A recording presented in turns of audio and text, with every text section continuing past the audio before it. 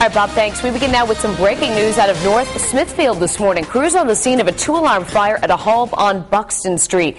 Investigators have believed that it started as a chimney fire just before 3 a.m. and then spread to the second floor. We've learned that the two people who lived in the home were able to escape safely. Firefighters were ordered out of the home at one point as a safety precaution.